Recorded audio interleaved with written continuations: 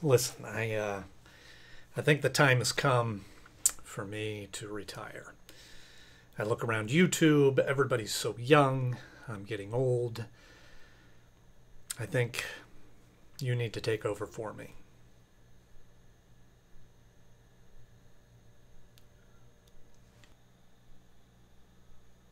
Yeah, I'll just do it myself.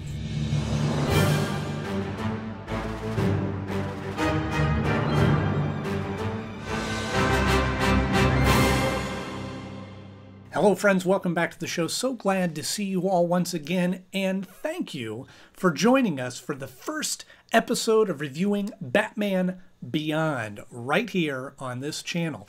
If you're new here, I encourage you to hop below and hit the subscribe button because I am just getting started reviewing each and every episode of Batman Beyond, looking at it through the lens of being an adult now, having grown up on a lot of the Batman DC animated world shows, but looking at this show now, gosh, it's been over 20 years. So if you haven't got a chance, please hit the subscribe button. And you know what? If you're new, why don't you hop over and see some of the other videos that we have here on the channel. I've reviewed all of the Batman, the original animated series, all the Superman, the new adventures of Batman, right here just for you. But today I'm particularly excited to jump into Batman Beyond. Now this series is one that I got a lot of requests from all of you to be reviewing here on the channel after doing Batman the Animated Series and Superman and Batman the New Adventures of the New Batman Adventures, or whatever it's called. Reviewing those, everybody wanted to see me do Batman Beyond, and I was a little hesitant at first because I don't have the history with Batman Beyond that I know a lot of other people do. I was in high school by the time this came out and was involved with a lot of other things and didn't really dig into the show as much, but I've heard a lot of great things later about how much people enjoyed it. And so I'm looking forward to going back and watching through the series and giving you some of my thoughts along the way. And today we're talking about the premiere episode, the two-parter, Rebirth, Part 1 and 2, which originally aired on January 10th, 1999. Hey kid, you're on TV. It's still crazy to me to think of 1999, which doesn't seem that long ago, just coming into the turn of the century in the year 2000. But honestly, it is 20 years ago.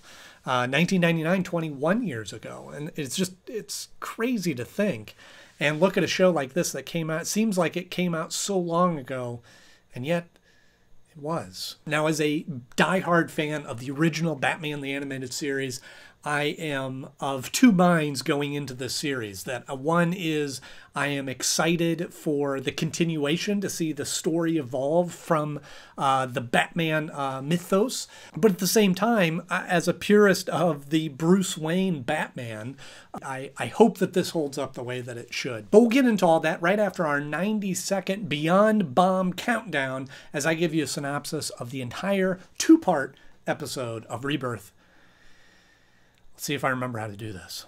We start out with an older Batman with a new suit fighting some crime at a hangar to rescue Reeling's daughter, I believe it is, and he kind of gets beat up and he takes his mask off, goes back home, and he's like, never again, this is it, and he shuts down the Batcave. Now we look at 20 years on top of that later, I think it's 2039, and we now see Terry McGinnis on the subway and riding somewhere, and a gang of jokers come out, and he starts beating them up and protecting some of the other people on the train, and then that leads to him at school and also gets in a fight with a bully and goes home, and his dad, who works for Wayne Powers, is getting a disturbing message from a colleague of his, and Terry comes in and he goes, "Oh, you're grounded." He goes, "I don't want to be grounded." And he leaves anyway, and he goes and meets up at this club with his girlfriend, and it's there that he meets up with the Joker gang again, which takes him back to, in this high-speed chase back to Wayne Manor, and he helps Bruce after Bruce helps him, and he goes into the house, and Bruce falls asleep or passes out, one or the other, and he sees this bat in the clock tower, and he goes down and he sees the Batcave, and he discovers who Batman is. He goes, "Oh, that's really odd. I better call my dad." And he calls his dad, and he heads back home. And then we later are he gets a disc from his dad. Oh, wow! Then he comes back, and his dad has been killed by somebody for what he knows about the gas that he's been working with his colleague on. And so now Terry's very sad, and his dad's dead. Part 2, it starts off, and Terry is contacted by Derek Powers, who knows there was no way I was going to get that. I got through the first part. I got to get warmed up. It's been a while since I've done this.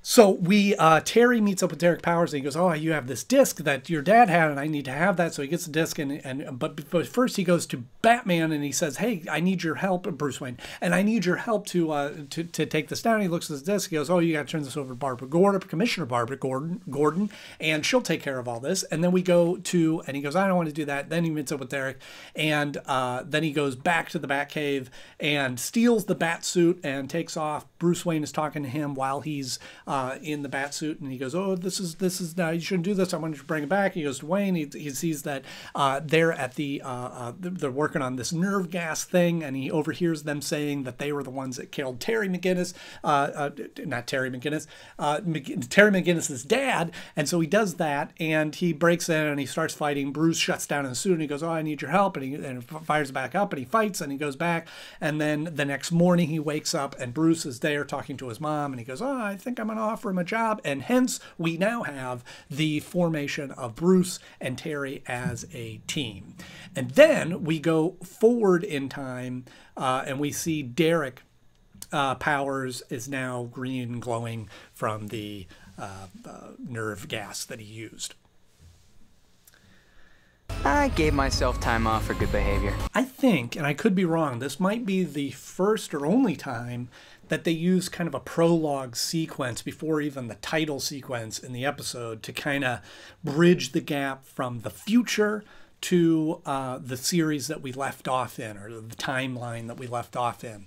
And we see Bruce is a little bit older, and even his fighting style is a little different. He has a new suit, which makes sense because he would have evolved the tech that he has, but certainly is not the crime fighter that he once was. And he recognizes this and decides to shut down the operation. And I think too, it's kind of a neat moment to call back to when he's down and is having trouble fighting these guys, that he pulls out a gun or grabs their gun and pulls it on him, and that being kind of the catalyst to go, boy, maybe it's time to hang up the cape. I think that little sequence there, one, they do a great job of explaining a lot just in that voiceover of the newscast. Once again, billionaire Bruce Wayne has averted an attempted takeover of his company by Derek Powers of Powers Technology.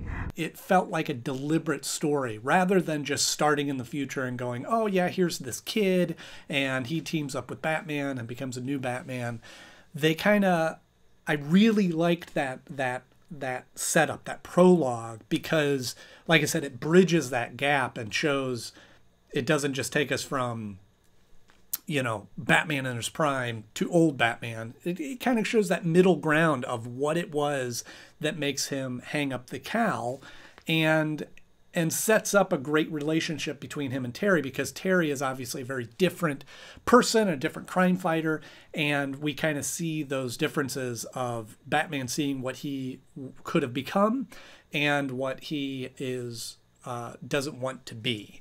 Give this to Commissioner Barbara Gordon. Tell her I sent you. The cops? Which I think I need to establish now, that I'm going to call Bruce Wayne Bruce and Terry, or Batman, that when I reference Batman, I think Bruce, but Terry is Batman now. Bruce is the old Batman. Make that separation right now. You're Batman. I was Batman. But it was also a great sequence because for me, as a long-term Batman Bruce Wayne fan, that it's kind of sad seeing him shut down the cave and seeing him shut down operation of what he's worked so hard to build, and finally coming to that moment where it's time to retire. And I know some episodes in the old Batman series kind of dealt with that, of like, maybe it's time to give up, maybe I shouldn't be doing this anymore, maybe I should retire. And obviously it never happened because it's his show. But this one, they can finally fulfill that prophecy that at some point he was going to have to give up the crime fighting business and move on to something else. And he does it in this episode. Never again. And then, of course, it goes into the title sequence, which was very clear that really does set the tone of this being a very different show. The electric guitar music and kind of the jazzy kind of animation, and I call it kind of the MTV editing style of like the distortion effects and video effects that are going on there. I can tell that it's a very deliberate shift to gear it more towards a younger audience and more hip rock and roll kind of Gen Xers, or I guess millennial crowd, truly the millennial. And again, it's not my personal style. That what I liked about the old show was that film noir kind of Art Deco detective kind of style, this being more of a rock and roll sort of hip thing. But again, I'm going to try not to make comparisons, but just in terms of the opening sequence, they set the tone of it being a very different show, which just on the idea of that is good because, again, they're very separate shows, and it's a very separate story. It's a very separate kind of style, just as different as Batman the Animated Series and Superman the Animated Series, and even the New Adventures of Batman. As different as those are, this is the next iteration of that. It's in the future. It's a different Batman. It's a different style, different stories, and they establish that well in that title sequence. This thing might be old, but it's still cutting edge.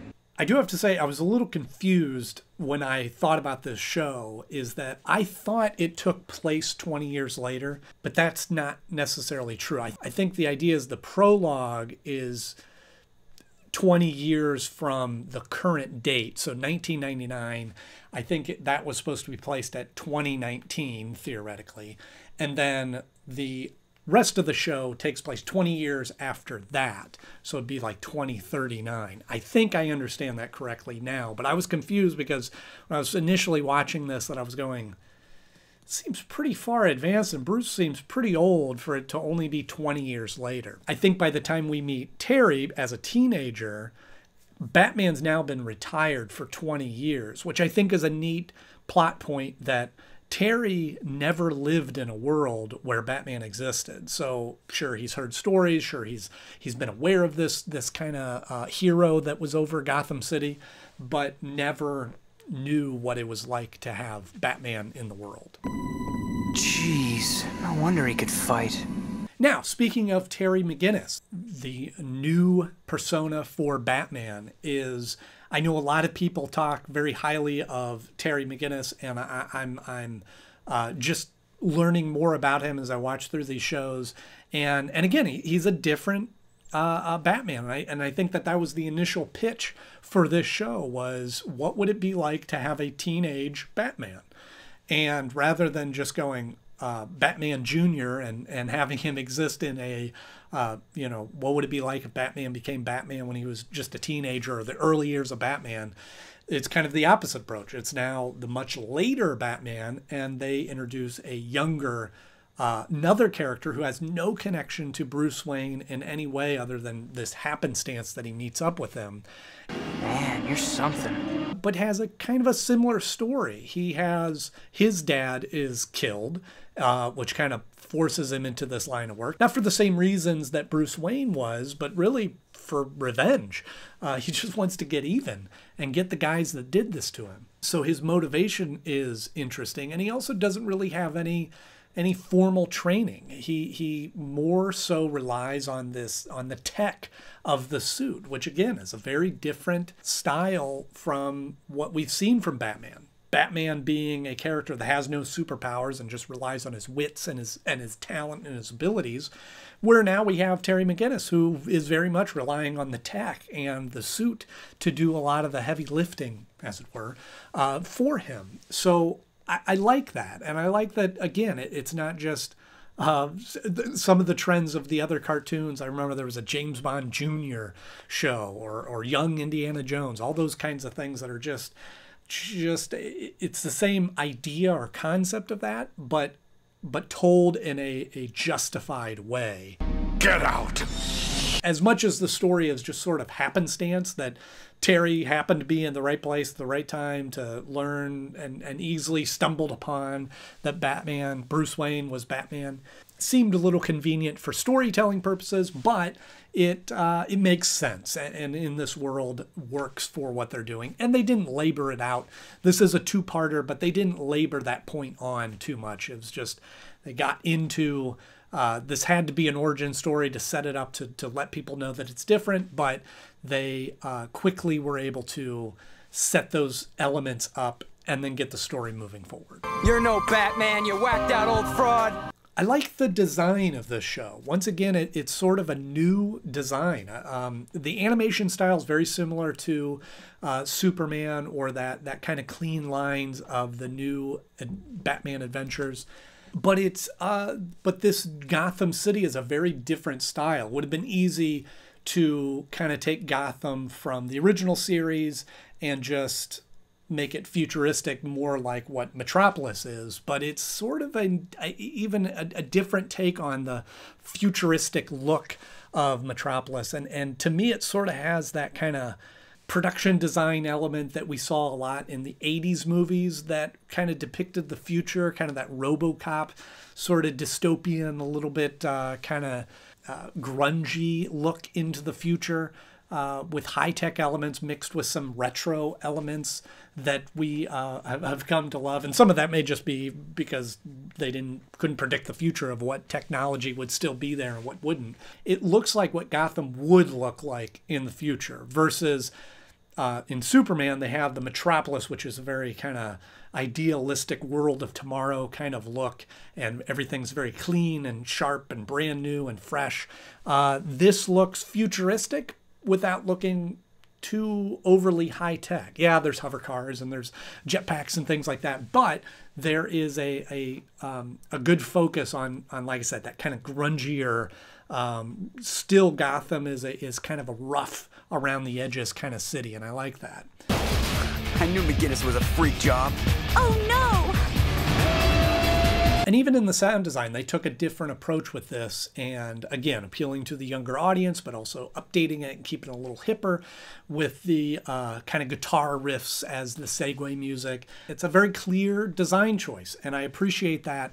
Again, even if it's not my personal style, it does kind of help draw you into this world as to what you're seeing, and kind of it all works in sync with each other to make it a cohesive design. And that I appreciate, even if it's not my personal style.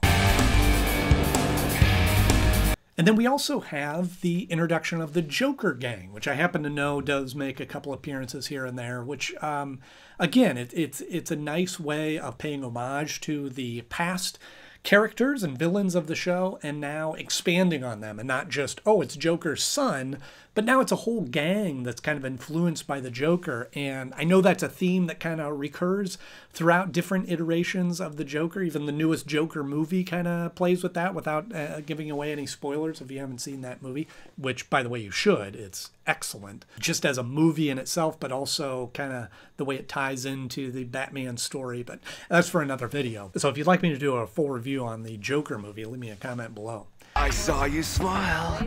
So they kind of play with that idea of Joker inspiring this gang, and I'm looking forward to seeing if they build on that more in the future. But as I was watching this episode, the voice of the leader of the gang, Evening, boys and girls. Who's up for some laughs? I was like, boy, that voice sounds really familiar, and I couldn't quite place it, but I did recognize that it has kind of the same inflection that Mark Hamill did, which I thought, well, that makes a lot of sense, that if this guy is inspired by the original Joker, that he would have that. And it wasn't until I looked it up that I realized it was Bruce Timm.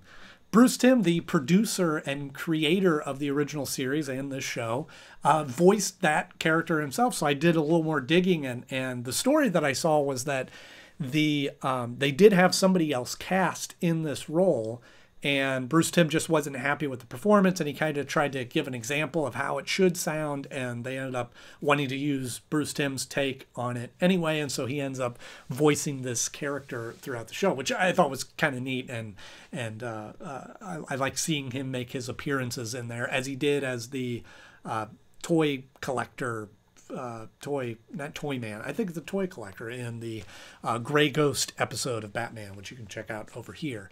Who do you think you're talking to, old man? So that was a nice little cameo from Bruce Timm. And also another cameo, maybe not a cameo, maybe it recurs more, but we see Ace the Bat Hound. Down, Ace. He's okay. And I think just to get a little in-depth into this is that seeing Bruce Wayne as an older man is some of the highlights of the show, which, he's a supporting character in the show, obviously, and is still influenced what's going on in the stories. But it's neat to kind of, as we go through the episodes, it's seeing more and more and peeling back more and more of Bruce Wayne as a character and continuing his arc on from the original series. And what's neat about that is Batman, or Bruce Wayne, that's going to take time to get used to. Bruce Wayne, who has always been a loner and keeps to himself and brooding and doesn't share his life with other people, always has another companion. Alfred, his longtime butler, who obviously has presumably passed away at this point, was always his confidant and somebody else in his house. And you would think that once Alfred has passed away, that Bruce would be fine with just locking himself up in his mansion by himself. But yet he gets a dog. And he has a dog as a companion now and is quick to take on Terry as his protege, as his successor, if you will. And so it always seems like there's always somebody that he is connected to. So as much as he claims to be a loner and wants to be a loner, he does have that need for other people in his life. And I think that that's illustrated well, whether it was deliberate or not, by introducing Ace as his companion in this big mansion to himself. Nice dog. Not really. And then we get into part 2, and we introduce Commissioner Barbara Gordon, which I thought was, again, a nice continuation of the past story, that Barbara was Batgirl, and presumably there was something that got her out of the crime-fighting business, and maybe it was age as well, is now followed in her father's footsteps. After all of that, follows in her father's footsteps to succeed him as commissioner of the police force. So I like seeing her introduced, and I know that she also makes appearances throughout the episodes as a supporting character as well. Give this to Commissioner Barbara Gordon. Tell her I sent you. The cops? And it's interesting looking at some of the tech that exists in the show, and obviously from the perspective of 1999, now just 20 years later, where we are now in reality versus the show taking place even 20 years beyond where we are now, to see some of the tech and some of the predictions. And I always like watching old sci-fi movies and things like that, or movies that are made a while ago, and them looking at the future and seeing what exists and what doesn't exist. The tech comparison of this episode is that they still are using discs, which for us, I think, went out a long time ago. Couldn't have been that long after 1999 that we even went to CDs, but even beyond that those quickly kind of dissolved away as a way of storing information and went to flash drives, and now everything's in the cloud. And that seemed like a natural evolution, but they just kind of missed it in 1999. Give me back my disc. What disc? And now we finally get to see, in the second part of this two-parter, Terry stealing the bat suit and taking off. And it was amazing to me to see that this guy, this kid, steals the bat suit and immediately starts flying. Which, again, maybe the suit is very intuitive and easy to use, but I feel like if it was me and I took the suit, I'd be a little apprehensive to start with flight versus, maybe I'll just take my time with this before I jump off a building and hope I can fly. This suit works even better than I thought it would. But having said that, I do appreciate one of the tropes that always kind of bothers me in some of these origin stories is, especially hero origin stories, is that clunky first mission out, and it's so hard to learn how to do this, and then all of a sudden they're great at it.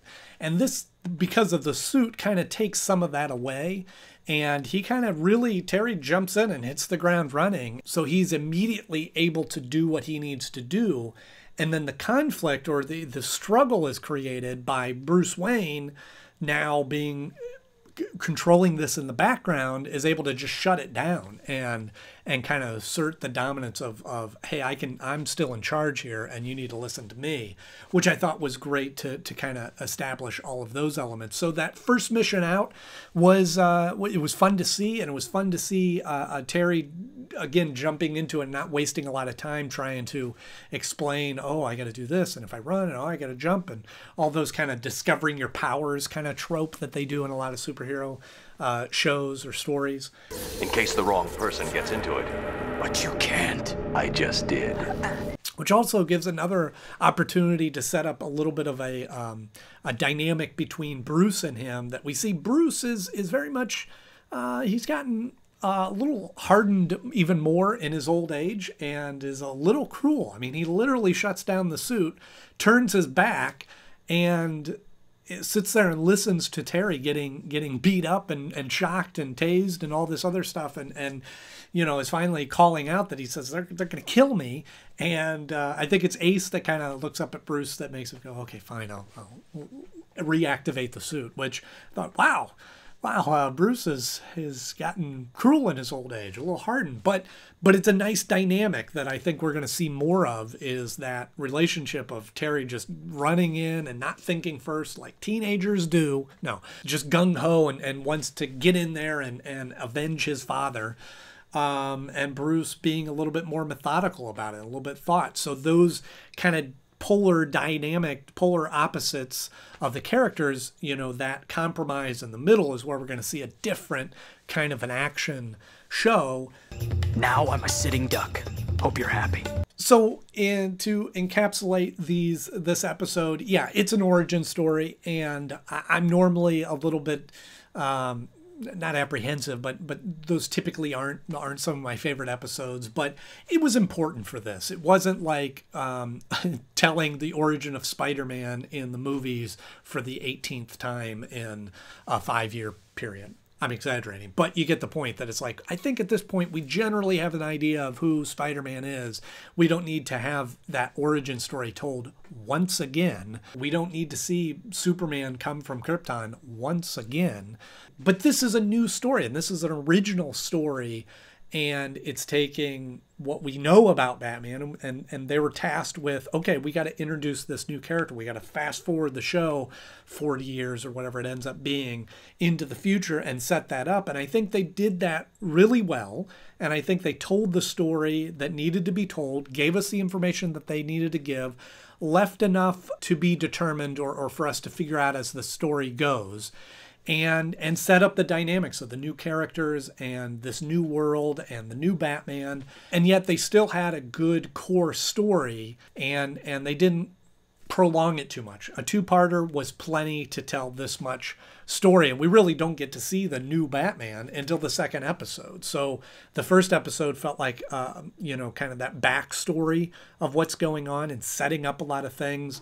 And this second part felt like, okay, here's the story, and here's the kind of story that we're going to see with Batman. And again, it's nice to see that they gave a motivation and a reason for Terry to exist and for him to need Bruce as much as Bruce needs him. And so that's kind of a neat relationship that they developed there, without just being a copycat of regurgitating that same story that happened to Batman. I know how you lost your folks. The guy who murdered my dad is on that transport. This is my one chance to nail him. And of course, at the end, we also have the inevitable setting up a future villain, a future adversary for Batman Beyond, with Derek Powers becoming Blight. I think his name's Blight, which I think they're setting up to be the Lex Luthor of Superman, or the Joker to Batman, that this is being the primary villain. And I kind of like that dynamic where Terry was part of creating this supervillain with the nerve gas and his part that he played in that. So that'll be interesting to see where it rolls out, as if all of you don't know yet. But it's still kind of new to me.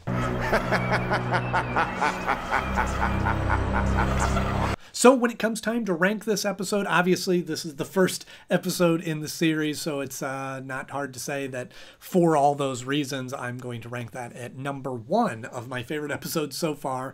But I do think that it's going to hang up in there in the top tier, top 10 or so, or top 5 for a little while anyway, because it is a solid show. And again, kind of looking at it through fresh eyes, I like where this series is going. It's not the old Batman, and I have to keep telling myself that it's a very different series, and it's not fair to compare it.